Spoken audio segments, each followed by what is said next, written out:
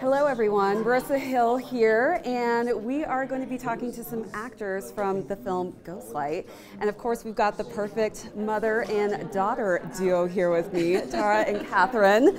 I'm so excited for you to be at Sundance. How exciting is this to be at such a prestigious film festival? It's amazing. So exciting. Yeah. It's really it's surreal. Yeah. It's a little surreal. We just filmed the movie. We wrapped October 31st. Oh, two months ago. Yes. Oh my gosh. Yes. And then Kelly, our co-director and ours, gave birth. Gave birth? Yes. Yes, she had a baby 5 weeks ago. Okay, I have to stare at her for a second. I know. There's no way I know. she gave birth to a child. Yes. Milo. Seriously? Yes. And it makes you kind of want to hit her. So I love the dynamic already on the carpet that you guys are giving each other. How was it working as a family unit?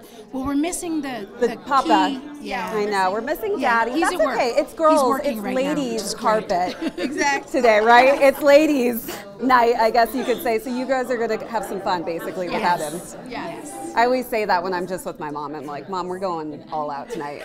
We're going to go shopping. Dad's going to be upset, but it's cool. Yeah. Doesn't matter. But I love your fashion, by the way. I have to start with this. Where did you get these boots? I got these boots from my aunt, Tracy. Tracy. She was supposed to be here tonight, but she was unable to. They came from? They originally came from my cousin Prudence. Oh, this is like passed down. So, well, they were from Prudence to Tracy, and then Tracy said, I think you can wear them, Katherine. So, these are, the boots. So you just all happen to be the same size randomly, too? Yeah, it turns out. No, they have gigantic feet. Huge feet. Oh. And I'm kind of short. I'm only 5'4½", and then I have size 10 feet. So. No way. Yeah. You know, No one can I knock always me had over, the opposite problem playing volleyball. I had really small feet, so my teammates would ask me and make fun and be like, how are you standing? How do you hold yourself? Like you cannot knock her over. It's great. You're stable, girl. You got that support system, especially in acting. She'll never fall. That's right. You have literally very that should go on your resume. That'll be very stable feet.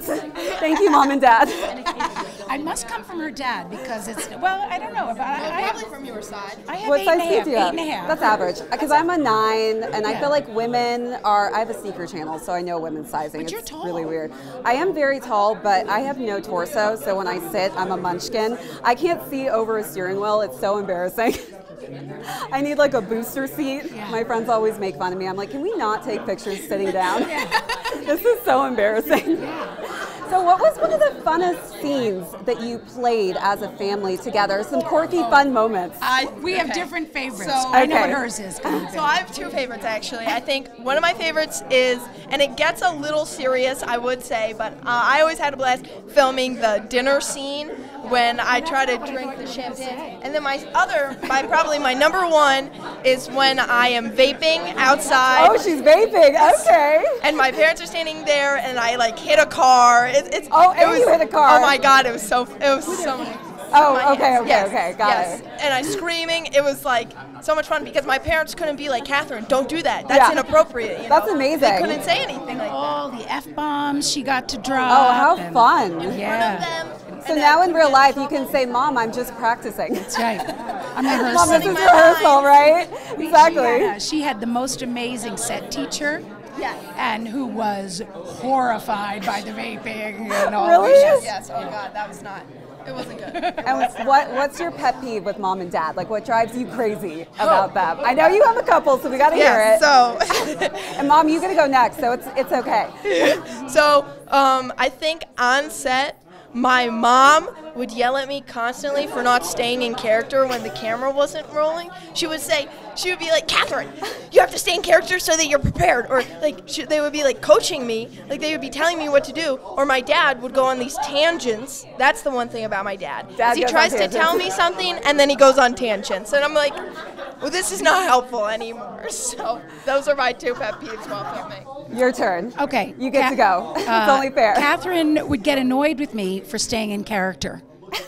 Because it's annoying. Because she's sitting there. And I would sit by myself. It wasn't like I would do it to anybody else, right? Yeah. I would be by myself because there's some intense emotional stuff. Yeah. So I would have to sit by myself and just stay quiet because I was going to have to cry again in 30 seconds.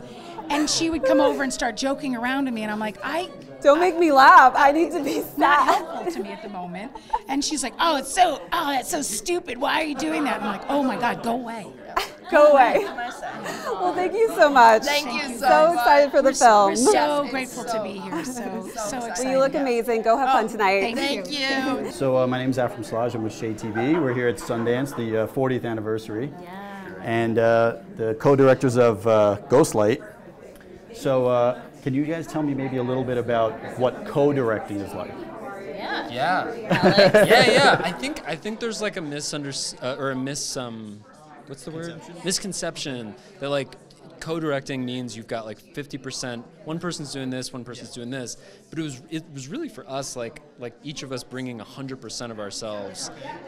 So we essentially like align on the vision, the overall vision, and then we sort of made a rule that like we weren't going to compromise when possible. So if Kelly felt really strongly about something, I step out of the way. If I feel really strongly about something, Kelly, I don't want to say steps out of the way, but... No, but we would defer to each other, depending on how strong our points of view were about a certain moment. And co-directing is really lovely because you have somebody to turn to and be like, what do you think? And collaborate with, and you don't feel so alone, because directing can feel very lonely.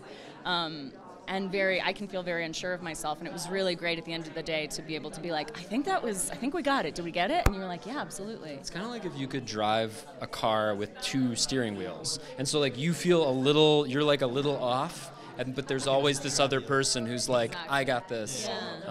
Yeah. And how long have you two been working together?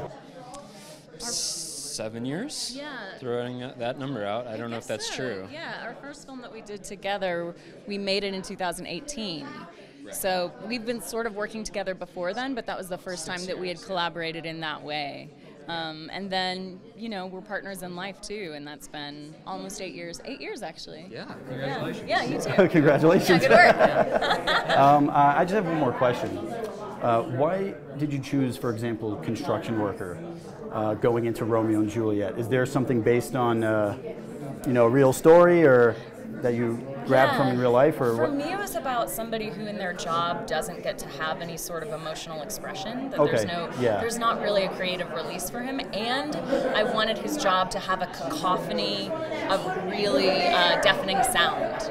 So that when he walks into the theater and it's quiet and it's intimate and it feels softer, that it's a real difference from his world, which is just, harsh equipment everywhere and like ears ringing, to then moving into a place of softness and expression. Okay. All right. Sounds good. Congratulations. Great. Thank you. Thank you. And so much. all right. This was a pleasure. Yes, of course. Thank you.